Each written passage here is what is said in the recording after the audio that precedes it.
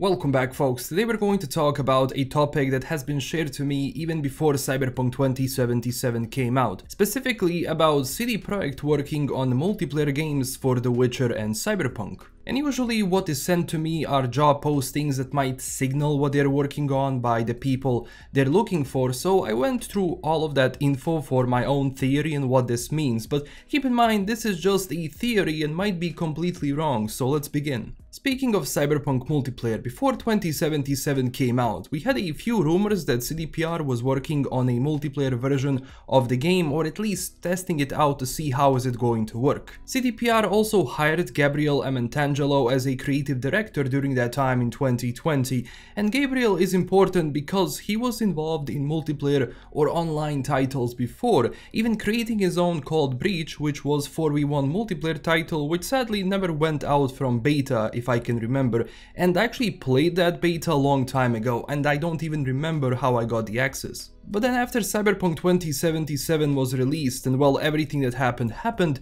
CD Projekt had to change their strategy, which probably resulted in some initial testing projects getting scrapped. Now during 2021, Gabriel Amantangelo moved from the position of creative director into game director, meaning with that role, he will have a lot more creative input and influence over the projects. At the same time, his background doesn't automatically signal multiplayer, since people can do other jobs based on the wishes of the studio itself. But again, keep in mind that Adam Kaczynski, CEO of CD Projekt, has stated previously that they're willing to push their IPs and develop multiplayer games as well in them because of the market and how it works today. As a studio, you can have a single player game that sells really well, like The Witcher 3 for example, which still is one of the major money makers for their studio, and is performing better in that sense than Cyberpunk, but even Cyberpunk sold in big numbers. On the other hand, creating an online multiplayer game today is a huge risk, meaning if it fails, ultimately you won't be able to support it and have to shut it down,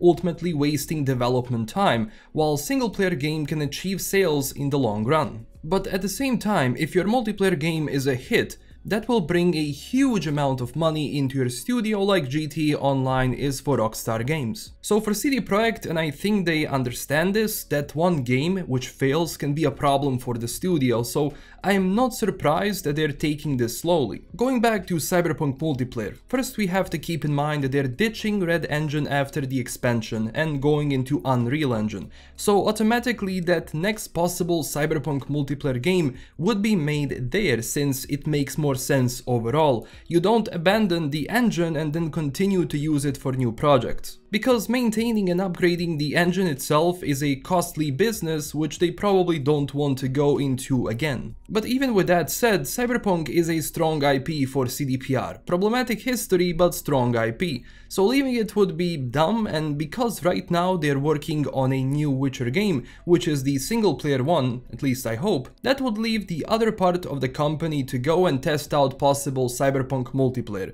and see what formula works. From the hirings themselves, we can see that the Vancouver CDPR studio is looking for a multiplayer programmer, which will collaborate with teams in Poland, and that person will be responsible for coordinating multiplayer requirements and designing and implementing cutting-edge network solutions. Also down here under qualifications, we have mention of lag, prediction and correction, which is related of course to games that are higher in intensity and require precision, and below we see experience with first-person perspective games, especially shooters.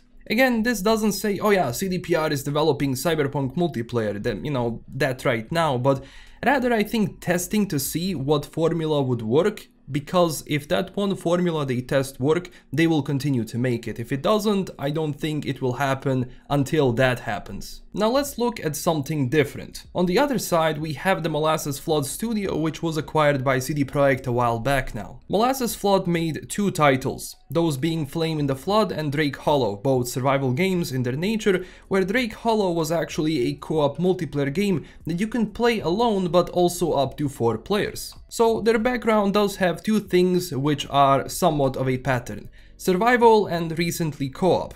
And then when CD Projekt bought them, they did say they're working on their own idea, but it is in CD Projekt's IPs. And looking at the requirement website, we can see that they're looking for lead multiplayer designer and multiplayer designer that is going to implement and oversee the work of designing a game from concept to finish. And also have experience in Unreal Engine 4, experience in procedurally generated levels, and design experience with systems-heavy action games. So in conclusion, one can look at this and say, so what is this game? Is some sort of a survival co-op game or a multiplayer game in general? And it would make sense. Keep in mind though that Molasses Flood Studio is not huge. They don't simply have enough people to create a big multiplayer title. It simply wouldn't work. So based on their experience, they will probably focus on something smaller that has more repetitive formula fit for a co-op multiplayer, probably maintaining that up to like 4-player aspect. But again, that next game could be single player and these hirings might be for future projects. I wouldn't exclude that possibility.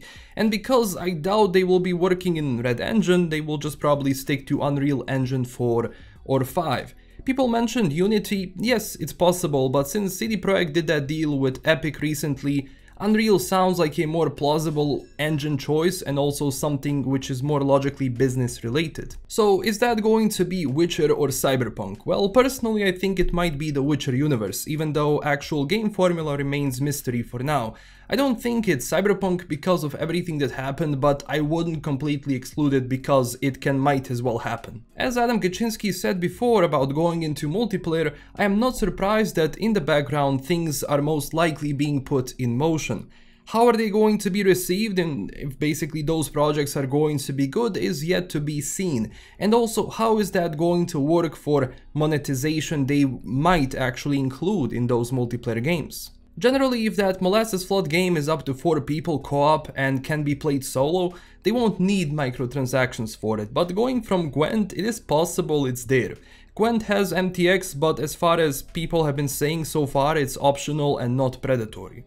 And this is what I think about it so far. Where there is smoke, there is fire. Right now the timeline is Witcher 3 next gen upgrade, then Cyberpunk 2077 expansion, and after that there is a gap which I think where the Molasses Flood game fits, so I wouldn't expect it in 2023, where even 2024 is a question. And as far as Cyberpunk multiplayer is concerned, that is also something we have to wait for a long time to see in my opinion. A Cyberpunk online game would have to be bigger in nature and poses a greater risk to release, and that's something I don't think CDPR is going to be handling right now. Just look at how long it takes them to develop their projects and don't think those things are gonna be happening fast. And at the end of the day, we're going to see how Unreal Engine 5 suits them overall. But yeah, this is everything we have for today. So in conclusion, my theory, Molasses Flood is going to be a co-op game set in The Witcher, and Cyberpunk like multiplayer is going to be sometimes in the works, but right now I'm not going to expect it anytime soon. And that's what I think about it. Of course, tell me down below what do you think about this, and if you enjoyed this video, subscribe and like and join our community on Twitter and Discord. And also huge thanks to my current Patreon supporters. This is LKM signing out, and stay classy everyone. Bye bye.